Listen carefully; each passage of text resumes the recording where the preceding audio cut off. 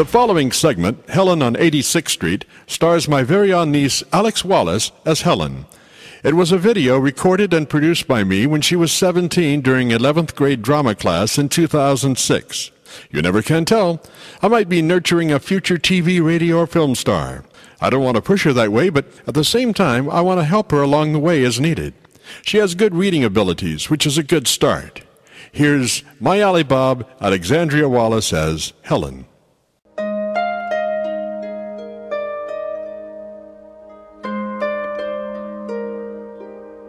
I hate Helen. That's all I can say. I hate her. Helen McGuire's playing Helen of Troy in our play.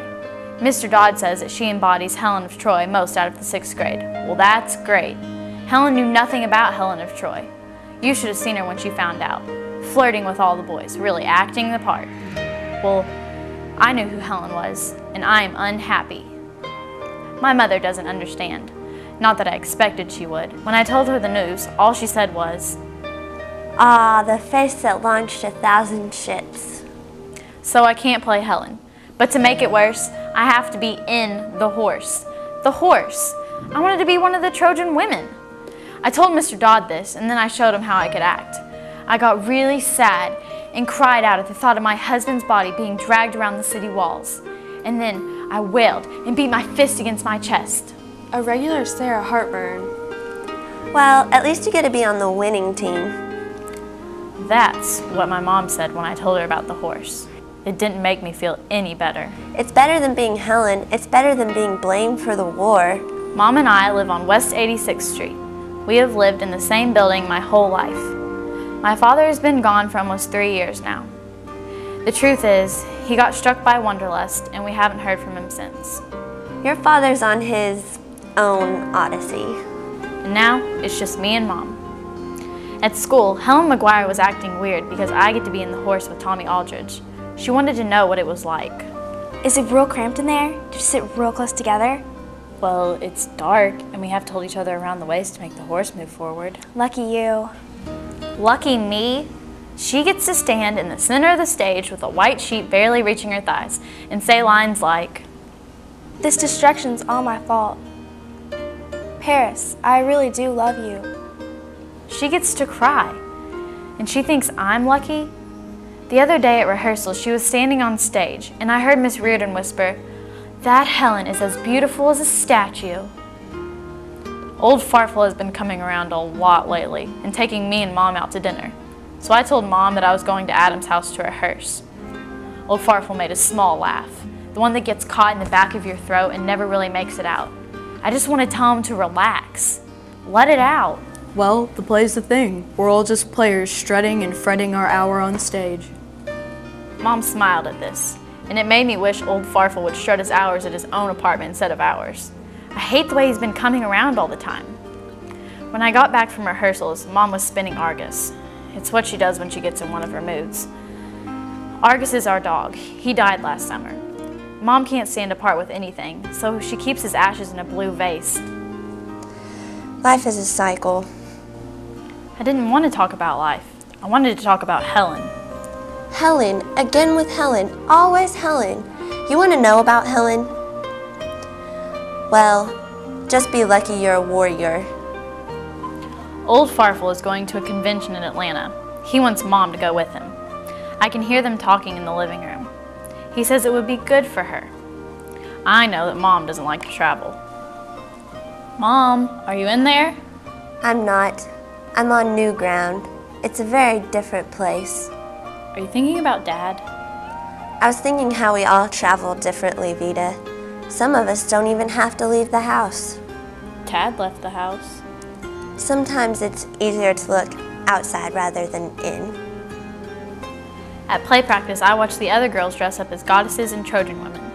Mr. Dodd wrote this play himself, so he's very picky about the details. Tommy Aldridge got sent home yesterday because his sheet had flowers on it. They did not have flowers on the sheets in Greece. You must understand, Helen is the star of our show. Men have traveled far just to fight for her. At the end of the play, when you come on stage, the audience must believe that you really feel bad at the thought that this war is all your fault. Mom is out to dinner with old Farfel, so I eat alone in the kitchen from a blue and white paper cup that I remembered Mom giving me. She said, "See this building, Vita?" She said it was the Parthenon, and that it was a place where the Greeks made sacrifices to Athena, and that they thought that it would bring them luck. I then got an idea. I went to the back of my closet and got the letters from my dad. I then put on my white sheet costume. I thought that I should say some words to make this more like a ceremony, so I said the only Greek words I knew. Smanika maka musika. They're food words, but I said them anyway. I think about what I want. To be Helen, for my dad to come home. I know that wishes are granted in 3, so I add in the chance of old Farfel leaving. It's all my fault. Helen McGuire is sick. She has the chicken pox. The show must go on. When Mr. Dodd made the announcements at rehearsals about Helen, I stood up and in a loud and clear voice shouted, "The gods must have envied me and my beauty, for now my name is a curse, and I am hated Helen, the scourge of Troy." We'll see, Vita. She might still get better. Helen McGuire recovered from the chicken pox, but didn't want to play the part because of all the pockmarks that were left. Besides, she wanted to be in the horse with Tommy Aldridge. Mr. Dodd insisted that she still play the part, but her parents said that they didn't want her to feel pressured. After that, the part was mine. Tonight is opening night, and I'm so excited. Mom is coming without old Farfel. He wasn't what I wanted. What is beautiful? Beauty. Why are you always concerned with beauty? Don't you know how beautiful you are to me? Would Dad think I was beautiful? Oh, Vita, he always thought you were beautiful. Would he think I was like Helen? He would think you were more beautiful than Helen. I'm almost sorry he isn't here to see it. Almost sorry? Almost. You know, Vita, it's times like these when you think the ancient gods are going to come back to life again out of envy. What do you mean, come alive again? Don't you know? When people stopped believing in the gods, they no longer had any power. They disappeared. Didn't you know that? Didn't I get the part of Helen? Didn't old Farfel leave? I know I made all these things happen with my ceremony. I don't believe that all the gods disappeared, at least not Athena. You can't know for sure about the gods, and who knows, maybe Daddy even will be here to see it. Yeah, and maybe this time the Trojans will win the war.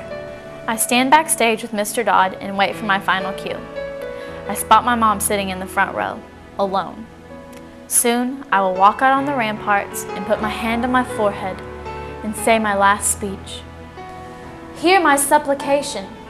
Do not envy me such beauty, for it has brought only pain and despair. For this I know I will be blamed. Troy, I have come here for you to forgive me. Then, I'm supposed to hit my fist against my chest, draw my hand toward my forehead, and cry loudly. Mr. Dodd has gone over this gesture several times in rehearsal. Instead of kneeling, I stand, straighten my tunic, and look toward the audience, and speak the line softly, and to say goodbye.